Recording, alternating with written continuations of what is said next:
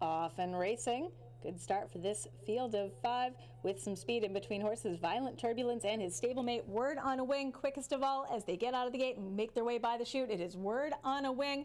Violent Turbulence tracking in second, followed by AC Expressway. On the inside, Get Set in fourth. And Gbert, where he likes to be, he can see them all at the back as they make their way down the backstretch. Word on a Wing, keen on the front end. He has about 3 lengths over his stablemate Violent Turbulence, who's now moved up into a clear-cut second through an opening quarter, 22-2. Word on a Wing has about 3 lengths over Violent Turbulence, then another gap of 2 or 3 back to Get Set right to his outside AC Expressway, then a gap of 6 or so to Gbert, who's going to have some work to do at the back of the pack as they make their way around the turn. Word on a Wing, eager to go through on the front end. He has well clear of his stablemate Violent Turbulence.